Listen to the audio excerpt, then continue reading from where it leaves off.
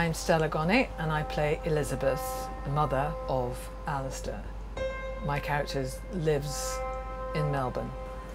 She's very much a centre of kind of calm, and Elizabeth and Joanna, that's been a lovely sort of journey to go on, and I have scenes in it where I bond with Joanna over the difficulty of Alistair.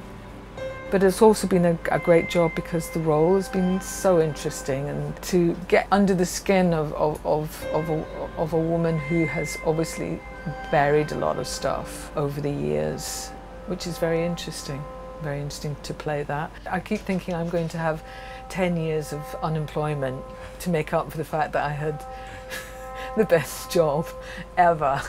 I was 14 once. I certainly didn't hit my teachers. I just think a change would be good for her.